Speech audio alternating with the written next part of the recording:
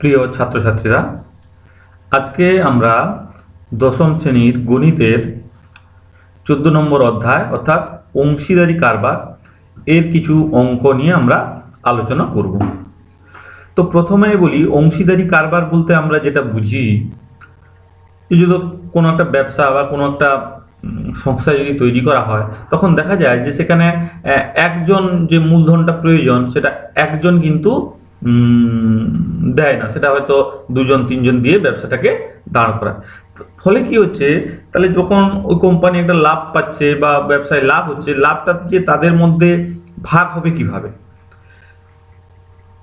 তার নীতি নির্ধারণ করা হয় এই অংশীদারি কারবারে। তাহলে অংশীদারি কারবার মূল হচ্ছে যে একটা ব্যবসা বা এতে দুই বা তার বেশি জন যদি জড়িত থাকে অর্থাৎ মূলধন দেয়, তখন সেই ধরনের কারবারটাকে আমরা বলছি অংশীদারি কারবার। একটু বলে রাখি, এই অংশীদারি কারবারে যদি ব্যবসাতে কোনো লাভ হয় বা ক্ষতি হয়, লাভ হোক বা ক্ষতি যাই হোক, সেটা কিন্তু বণ্টিত হবে তাদের মূলধনের অনুপাতে, অর্থাৎ কে কত মূলধন বিনিয়োগ করেছে ব্যবসায় তার উপর কিন্তু লাভ বা ক্ষতি ভাগ হবে। যেমন লাভ হলেও ভাগ হবে, ক্ষতিও কিন্তু ভাগ হবে, অর্থাৎ মূলধনের অনুপাত ইকুয়াল টু লভ্যাংশের অনুপাত বা ক্ষতির অনুপাত। তো আমরা একটু দেখে নিই এই অংশীদারি কারবার বলতে কি বুঝছি। দুই বা ততোধিক ব্যক্তি একত্রে মিলিত হয়ে যেসব সংগঠন গড়ে তুলে ব্যবসা বাণিজ্য করেন, অংশীদারি কারবার তাদের মধ্যে অন্যতম, অর্থাৎ সেটাকে অংশীদারি কারবার বলছি।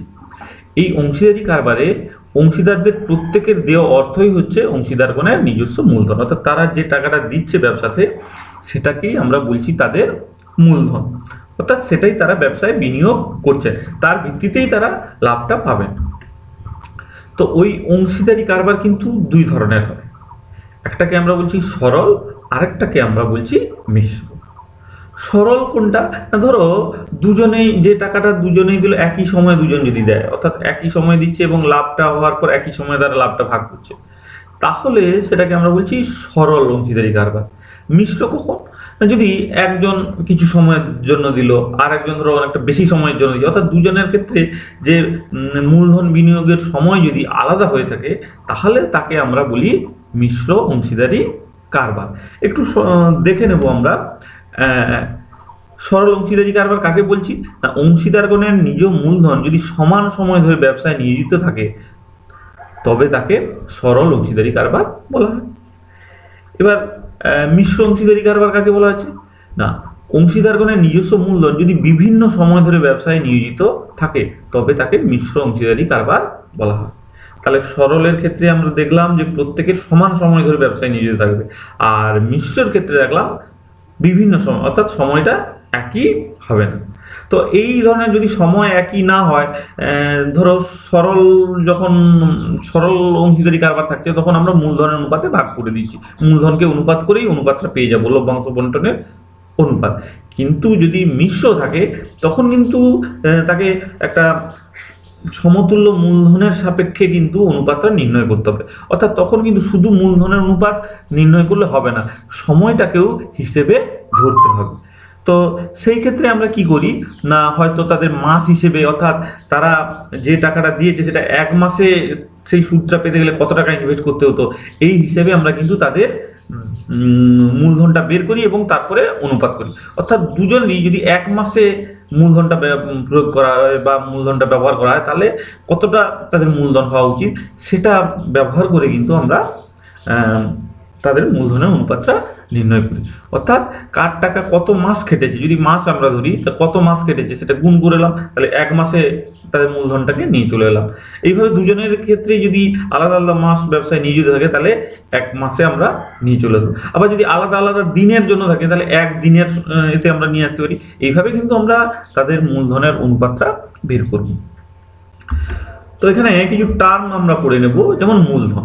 মূলধন আমরা কোনটা বলছি না, মূলধনের মোট পরিমাণ হচ্ছে অংশীদারগণ সমানভাবে ভাগ করে সংগ্রহ করেন অথবা সর্বসম্মত আনুপাতিক হারে মূলধন সংগ্রহ করেন। অর্থাৎ যে টাকাটা ব্যবসায় নিয়োজিত হয়, যেটা প্রত্যেকে দেয়, মানে সবাই দিয়ে যেটা হয়, সবাই সমানভাবে দেয় অথবা কোনো আনুপাতিক হারে দেয়, কেউ বেশি কেউ কম, তাহলে যেটা দিয়ে ব্যবসাটা শুরু করা হচ্ছে সেটাকেই আমরা বলছি মূলধন। এরপর যেটা আছে লভ্যাংশ বন্টন। অ্যাকচুয়ালি এই লভ্যাংশ বন্টনের নীতি এইটা কিন্তু খুব গুরুত্বপূর্ণ, যে লভ্যাংশ হলে ভাগটা কিভাবে ভাগ হবে। তো ভাগ হতে পারে তিনটে নীতিতে। এক কি না, সমানভাবে ভাগ হতে পারে। দুই, তাদের মূলধনের অনুপাতে ভাগ হতে পারে। তিন, আগে থেকে কোনো একটা চুক্তি অনুযায়ী ভাগ হতে পারে। সমানভাবে ভাগ হতে পারে এটা তো বোঝার কিছু নেই, মূলধনের অনুপাতে, অর্থাৎ যে অনুপাতে তারা মূলধন ব্যবসায় নিয়োজিত করেছে সেই অনুপাতে ভাগ হতে পারে। আরেকটা যেটা বলছি যে চুক্তিসম্মতভাবে, এই চুক্তিসম্মত ব্যাপারটা কিরকম না, ধরো আগে থেকে ঠিক করা হলো যে ব্যবসায় সবাই ধরো সমান মূলধন দিয়েছে, কিন্তু একজন বেশি কাজ করছে আর দুজন কম কাজ করছে, তাহলে এই যে তখন সেই ক্ষেত্রে যে মূল ভাগটা হবে আগে থেকেই চুক্তি হয়ে যাবে যে যারা বেশি ভাগ করছে তারা একটা নির্দিষ্ট, বেশি কাজ করছে তারা একটা নির্দিষ্ট অনুপাতে পাবে, বা আগে তাদের পারিশ্রমিকটা দিয়ে দেওয়া হবে, তারপরে বাকি টাকাটা সমানভাবে ভাগ হবে। এইভাবে কিন্তু একটা নীতি কিন্তু ঠিক করে নেওয়া হয়, তো সেটা অঙ্কে দেওয়া থাকবে। আর একটা কথা বলে রাখি, যদি কোনো সুনির্দিষ্ট নীতির কথা বলা না থাকে তাহলে কিন্তু আমরা ধরে নেব যে লাভ বা লভ্যাংশটা মূলধনের অনুপাতেই ভাগ হবে বা বণ্টিত হবে, এটা কিন্তু মাথায় রাখতে হবে। এবার ব্যবসা পরিচালনার যে সাম্মানিক ভাতা, অনেক সময় দেখা যায় যে ব্যবসা পরিচালনার ক্ষেত্রে অংশীদারদের প্রত্যেকে বা কেউ যদি সময় ও শ্রম দিয়ে থাকেন তবে তার জন্য আগে থেকে একটা ভাতা দিয়ে দেওয়া হয়। সেই ভাতা দিয়ে দেওয়ার চুক্তিটা আগে নির্ধারণ করা, এই ভাতা দিয়ে দেওয়ার পর তারপর কিন্তু লভ্যাংশটা বণ্টিত হয় বা ভাগ হয়। এরপর আমরা চলে যাব কোষে দেখি 14 কি বলেছে। আমি ও আমার বন্ধু মালা দুজনে যথাক্রমে 15,000 টাকা ও 25,000 টাকা মূলধন নিয়ে একটি ব্যবসা শুরু করলাম। এক বছরে 16,800 টাকা লাভ হলে হিসেব করে দেখি আমরা কে কত টাকা লভ্যাংশ পাবো। তো খুব সহজ ব্যাপার, প্রথমেই আমরা কি করব, তাদের মূলধনের অনুপাত বার করব। তাহলে আমি এবং মালার, অর্থাৎ আমি এবং মালার মূলধনের অনুপাত বের করছি। তাহলে আবার ও মালার মূলধনের অনুপাত আমরা লিখছি 15,000 ইন্টু 25,000, যেহেতু একজন 15,000 দিয়েছে, একজন 25,000 দিয়েছে। দেখো এই তিনটে শূন্য বাদ দিলে থাকছে 15 ইন্টু 25। এবার দেখো 5 দিয়ে যদি আমরা ভাগ করে দিই তাহলে হচ্ছে কি 3:5, তাহলে তাদের মূলধনের অনুপাত হচ্ছে 3:5। এবার আমরা বার করব আমার ও মালার মূলধনের আনুপাতিক ভাগহার যথাক্রমে। আনুপাতিক ভাগহারটা কি করে বের করা হয় না, তার অনুপাতগুলো দুটো যোগ করে দেওয়া হয়, অর্থাৎ 3 আর 5 যোগ করলে 8 হচ্ছে। দিয়ে কি করা হয়, যে যার আনুপাতিক যে অনুপাতটা তাকে মোট আনুপাতিক অনুপাত দিয়ে ভাগ করা হয়। অর্থাৎ এর ক্ষেত্রে দেখো, এর ক্ষেত্রে অর্থাৎ আমার ক্ষেত্রে হচ্ছে 3-এর 8, 3/2 যোগফল 8, এবং এর ক্ষেত্রে হবে 5/2 যোগফল 8, অর্থাৎ 3-এর 8 ও 5-এর 8। তাহলে আমার ক্ষেত্রে আনুপাতিক ভাগহার হচ্ছে 3-এর 8, মালার ক্ষেত্রে আনুপাতিক ভাগহার হচ্ছে 5-এর 8। এটা বারবার বলবো না, এটা আমরা অলরেডি আগের ক্লাসে আমরা জেনেছি এগুলো, তো এটা বারবার আমি বলবো না। এটা মোটামুটি এভাবেই হবে যে তাদের অনুপাত এবং নিচে হবে দুটো অনুপাতের বা তিনটে যতগুলো অনুপাত থাকবে তাদের সমষ্টি। এবার দেখো আমরা লিখছি এক বছরে মোট লাভ কত, অতএব এক বছরে মোট লাভ 16,800 টাকা দেওয়া আছে এখানে। এরপর তাহলে আমি বলবো যে আমি কতটা লভ্যাংশ পাবো, তাহলে আমি পাবো এই 16,800 থেকে এই অনুপাত, এই ভাগাহারে পাবো, এই ভগ্নাংশে পাবো। তাহলে আমি লভ্যাংশ পাবো সমান 16,800 গুণিত 3-এর 8। এবার দেখো আমরা 16,800-কে 8 দিয়ে যদি আমরা কাটি কত হচ্ছে 2,100। তাহলে 2,100 গুণিতক 3, তাহলে আসছে কত 6,300। অর্থাৎ 16,800 থেকে আমি লভ্যাংশ পাবো 6,300 টাকা। এবার দেখি মালা কত লভ্যাংশ পাবে, তাহলে অতএব মালা লভ্যাংশ পাবে সমান একই রকম আমরা করবো 16,800 গুণিত 5-এর 8, অর্থাৎ তার আনুপাতিক ভাগহারটা, মালার আনুপাতিক ভাগহারটা গুণ হচ্ছে এত টাকা। এবার দেখো সেই 8 দিয়ে 16,800-কে কাটছি, কত হচ্ছে 2,100। তাহলে 2,100 গুণিতক 5 সমান হচ্ছে 10,500। তাহলে আমরা সমাধান করে দেখালাম যে আমি লভ্যাংশ পাবো 6,300 টাকা এবং মালা লভ্যাংশ পাবে 10,500 টাকা। এবার আমরা পরের অঙ্কে চলে যাচ্ছি। শোভা ও মাসুদ দুজনে মিলে 2,50,000 টাকার একটি গাড়ি কিনে 2,62,500 টাকায় বিক্রি করে। তাহলে বোঝাই যাচ্ছে 2,50,000 কিনে 2,62,500 টাকায় বিক্রি করে 12,500 টাকা লাভ হয়েছে। এবার কি বলেছে, গাড়িটি কেনার সময় শোভা মাসুদের 1/2 গুণ টাকা দিয়ে থাকলে কে কত টাকা লভ্যাংশ পাবে। অর্থাৎ যেহেতু শোভা মাসুদের 1.5 গুণ টাকা দিয়েছে, অর্থাৎ মাসুদ যদি 1 টাকা দেয় তাহলে শোভা দেবে 1.5 টাকা। তাহলে সেইখান থেকে আমরা অনুপাতটা বের করে নেবো, তাদের মূলধনের অনুপাত। তাহলে আমরা সেটাই লিখছি প্রথমে, যে অতএব গাড়িটি 2,50,000 টাকায় কিনে 2,62,500 টাকায় বিক্রি করার লাভ হয় সমান 2,62,500 বিযুক্ত 2,50,000 টাকা সমান কত? 12,500 টাকা। এবার কি করছি? তাদের মূলধনের অনুপাত বার করব। আচ্ছা, গাড়ি কেনার সময় শোভা মাসুদের 1.5 গুণ বা 3/2 গুণ টাকা দিয়ে থাকলে শোভা ও মাসুদের মূলধনের অনুপাত 3/2:1। যেহেতু আমি বললাম যে একজন যদি শোভা 1.5 টাকা দেয়, তাহলে 1.5 মানে 3/2 টাকা, তাহলে মাসুদ দেয় 1 টাকা, তাহলে 3/2:1। এবার এটাকে সিম্পলিফিকেশন করলে আসছে 3:2, অর্থাৎ উভয় পক্ষকে 2 দিয়ে গুণ করে দিলে, দেখো এখানে 2 দিয়ে গুণ করলে 2 দিয়ে কেটে যাবে, এখানে 2 গুণ হয়ে যাবে, অর্থাৎ 3:2। এবার আমরা তাদের আনুপাতিক ভাগার বের করি। তাহলে অতএব শোভা ও মাসুদের মূলধনের আনুপাতিক ভাগার, শোভা ও মাসুদের মূলধনের আনুপাতিক ভাগার যথাক্রমে 3/5 ও 2/5। কেন 3/5? যে 3 আর দুটোর যোগফল যেহেতু 5, তাহলে 3/5 ও 2/5। এবার দেখো মোট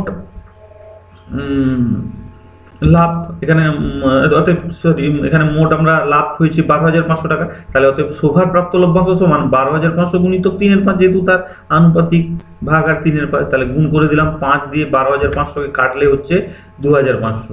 এবার 2,500 গুণিতক 3, তাহলে থাকছে 7,500 টাকা। তাহলে শোভার প্রাপ্ত লভ্যাংশ হচ্ছে 7,500 টাকা।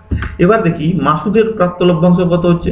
একই রকম ভাবে আমরা করে যাব, 12,500 গুণিতক 2/5, যেহেতু মাসুদের মূলধনের আনুপাতিক ভাগ আর 2/5, তাহলে গুণ করে দিলাম। কাটাকাটি করলে আসছে 2,500 গুণিতক 2, অর্থাৎ 5,000 টাকা। তাহলে শোভার প্রাপ্ত লভ্যাংশ হচ্ছে 7,500 টাকা, মাসুদের প্রাপ্ত লভ্যাংশ হচ্ছে 5,000 টাকা। এবার পরের অঙ্কে চলে যাচ্ছি। কি বলেছে? রাবেয়া, দীপু, রাবেয়া ও মেঘা যথাক্রমে 6,500 টাকা, 5,200 টাকা ও 9,100 টাকা মূলধন নিয়ে একটি ছোট ব্যবসা শুরু করলো। ঠিক 1 বছর পরে 14,400 টাকা লাভ হলো। ওই লাভের 2/3 অংশ তারা সমানভাবে এবং বাকি অংশ মূলধনের অনুপাতে ভাগ করে নিলে কে কত টাকা হবে। যে কথাটা আমি বলছিলাম, যে এখানে একটা শর্ত তারা আগে থেকে ঠিক করেছে, যে যা লাভ হচ্ছে, অর্থাৎ এই 14,400 টাকা লাভের 2/3 অংশ তারা সমানভাবে নেবে, বাকিটা কি নেবে? তাদের মূলধনের অনুপাতে। তো আমরা প্রথমেই কি করব? তাদের মূলধনের অনুপাত বের করছি। দীপু, রাবেয়া ও মেঘার মূলধনের অনুপাত সমান 6,500 ইন্টু 5,200 ইন্টু 9,100 সমান, দেখো 0 0 বাদ দিলে 65 ইন্টু 52 ইন্টু 91। এবার 13 দিয়ে আমরা ভাগ করে দিলে আসছে 5:4:7। এবার আমরা কি করছি? তাদের আনুপাতিক ভাগারটা বের করে রেখে দিচ্ছি। তাহলে দীপু, রাবেয়া ও মেঘার মূলধনের আনুপাতিক ভাগার যথাক্রমে 5/16, 4/16 ও 7/16। কেন? যোগ করো, 5 4 9 7 16 হচ্ছে। এবার দেখো 2/3 অংশ আগে বের করে নিই। 14,400, ওই বছরে মোট লাভ হচ্ছে, এটা লাভ, একটু স্পেলিংটা ভুল আছে, লাভ হচ্ছে 14,400 টাকা। এবার দেখো ওই 14,400 টাকা 2/3 অংশ কিন্তু সমানভাবে ভাগ হয়েছে। তাহলে 2/3 অংশ কতটা টাকা সেটা বের করে নিই। তাহলে নিজেদের মধ্যে সমানভাবে ভাগ হবে 14,400 গুণিতক 2/3 টাকা। এবার 3 দিয়ে কাটলে আমরা পাচ্ছি 4,800 গুণিতক 2 টাকা সমান 9,600 টাকা। তাহলে 9,600 টাকা যদি সমান ভাগে ভাগ হয়, প্রত্যেকে কত টাকা পাবে? না, 9,600 টাকা থেকে প্রত্যেকে পাবে 9,600/3, 3 জন সমান টাকা পাচ্ছে, অর্থাৎ 3,200 টাকা। তাহলে এই যে 9,600 টাকা ভাগ হচ্ছে, প্রত্যেকে 3,200 করে পাচ্ছে। বাকি যে টাকাটা, অর্থাৎ অবশিষ্ট টাকা বের করি। না, অবশিষ্ট লভ্যাংশ 14,400 বিযুক্ত 9,600, 9,600 টাকা সমানভাবে ভাগ হবে, তাহলে থাকছে কত? 4,800 টাকা। তাহলে দেখো এই 4,800 টাকা কি অনুপাতে ভাগ হবে? এই যে মূলধনের অনুপাতে ভাগ হবে, অর্থাৎ এই আনুপাতিক ভাগারগুলো দিয়ে গুণ হবে। তাহলে আমরা পরের লাইনে চলে যাচ্ছি। কি না, অবশিষ্ট লভ্যাংশ থেকে দীপু পায় 4,800 গুণিতক 5/16। এবার দেখো 16 দিয়ে আমরা কাটলে 300 হচ্ছে, 305 কত হচ্ছে? 1,500 টাকা। তাহলে দীপু পায় 1,500 টাকা। একই রকম ভাবে অবশিষ্ট লভ্যাংশ থেকে রাবেয়া পায় 4800 গুণিতক 4/16। 16 দিয়ে কাটলে সেই 300 গুণিতক 4 সমান কত টাকা? 1,200 টাকা হচ্ছে।